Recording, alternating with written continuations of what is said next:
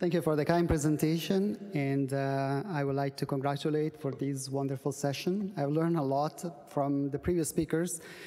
Some of you are my previous mentors and friends, and it's very nice to see you up here.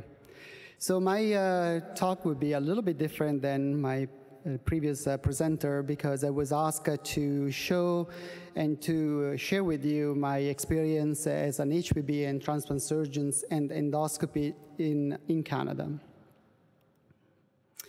Don't have anything to disclose. And the objective of my presentation would be to, first of all, to identify what quality of care means, and then what the Canadian healthcare system works in contrast to what we are using in the United States, and also what is a typical HPB practice in one of the academic Canadian programs. So there is no universal definition of what quality of care is, but we can summarize saying that we should basically be able to provide the right treatment or ask for the right test to the right patient at the right time and with the right resources. And resources is very important for HPB, because HPB and transplantation are probably the two disciplines that requires most of the resources in a healthcare system.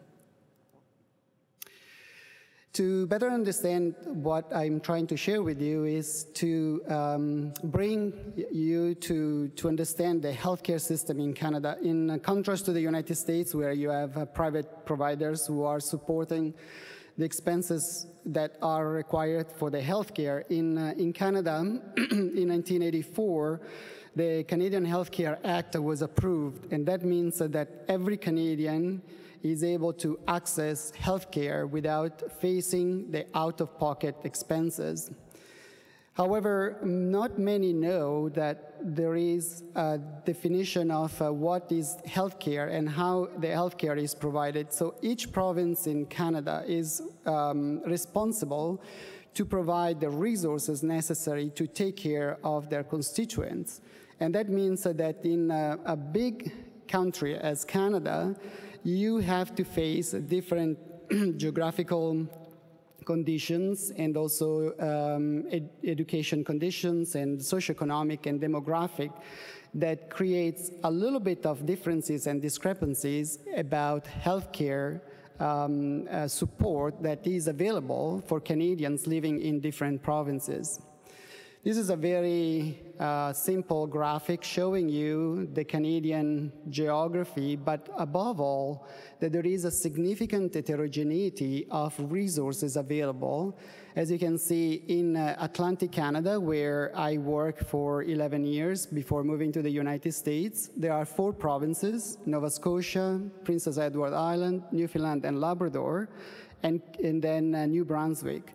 The average income for a family is almost half of the income that is supposed to be in average supporting a family living in Alberta or in British Columbia, which are much more richer in natural resources and they have a stronger economy. In addition, in Atlantic Canada, there is a significant increase in people who left the Atlantic Canadian system because of the economic factors, and they worked for many decades in other parts of Canada, but then they want to come back in Atlantic Canada because it's such a wonderful place to have a family and to retire. This is a typical community in Atlantic Canada. You can see it's a wonderful place where you can have a lot of activities, outdoor activities, but it's also a very good place where you can raise a family. Education is free because it's supported by the government, and the quality of life is one of the highest in developed countries. However, the fact that the provincial budget is capped creates a lot of challenges, especially for individuals who want to create a little bit of more advanced, use more advanced technologies or increment the volume of HPB and transplantation. There are therefore less resources for instrumentation such as a CT scan and MRI. There is a surgical equipment which is not the most advanced because, for example, when I was there, we didn't have a robot, despite the fact that we were the only transplant HPB center serving a population of 4 million individuals. Information technology was not common, so we had to write our own orders, which is very uncommon for someone working and practicing in the United States. And also you have to show that there is a cost effectiveness for everything you do. So in other words, even if you want to try a new technology or if you want to try a new medication for oncology, for example, you have to prove at the provincial level that this intervention is cost-effective, which is very uncommon for someone who has not been practicing in such environment. And overall, the fact that it's a capped system allows you to have a very minimal margins to improve, for example, the comfort for the arrangements for patients and for their families when they are in a hospital. Other challenges of working in that community is that many patients are coming from rural communities, as expressed by the previous speaker, and therefore people have to travel for several hours to come to the transplant centers or to the HPB centers, especially during the winter time. And especially if you live in Newfoundland, which is an island, or on PI, which is another island where you have to travel not only by car or by plane, but sometimes it's not possible because of the weather. And of course, there is also significant deficiency in family physicians, so the communication between the patients, the diagnostic time, and the time when they are ready to go back to their community sometimes can be difficult. And the fact that the lower socioeconomic status impact on increase in obesity, in smoking habits, and physical activity, which is decreased, creates also an increased stress as these patients require more resources. In terms of how the HPB and transplantation was organized, we had one surgical oncologist who was dedicated to perform most of the surgical resection for colorectal metastases. And then we had 3 HPB surgeons divided into different interests, but we were able to do HPB surgical oncologist for HCC and cholangiocarcinoma, as well as we were covering for liver transplantation, pancreas, and kidney transplantation. And I was also able to perform ERCP, which is a unique experience in consideration of the fact that it's not very common to combine all these specialties, although it can be sometimes challenging when you are not very much supported.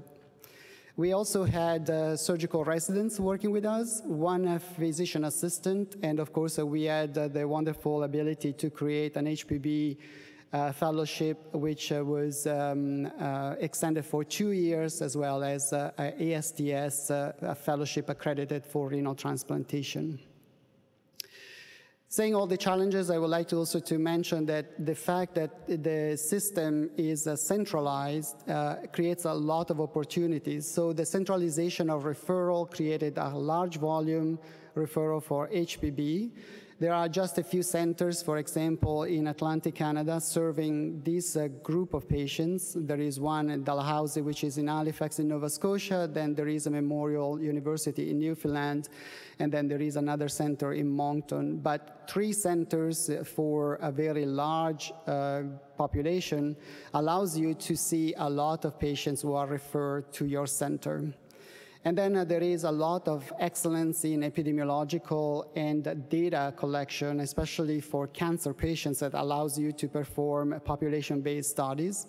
And of course, there is a very high level for the academic environment and for research that does not require a lot of investment, initial investment, such as basic science research.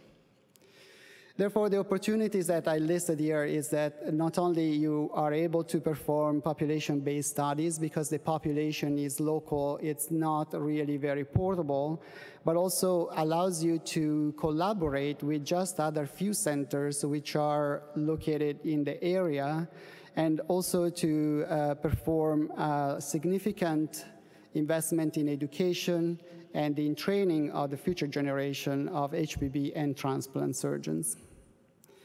In conclusion, I would like to use this probably in a alleged, Nova Scotia saying that it says that it doesn't matter if your glass is half full or half empty. The most important part is that there is always some room for more beer. And that means that everywhere you practice, there is always challenges, but there are a lot of opportunities that you have to discover on your own. Thank you very much for your attention.